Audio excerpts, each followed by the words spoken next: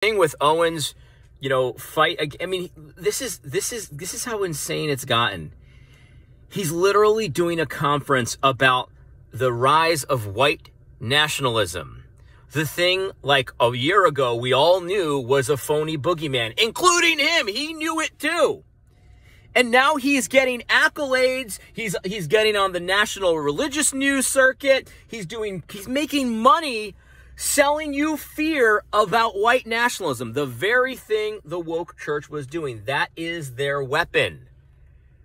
He's using the red lightsaber. You need to believe your eyes. It's the same thing as the original woke wars. When people would get all mad at me about Matt Chandler, I criticized him. I criticized Russell Moore. Get out in front of this one. You know what I mean? Because, 4 years later, now everybody knows those guys are woke. But it's the same thing happening right now with Owen.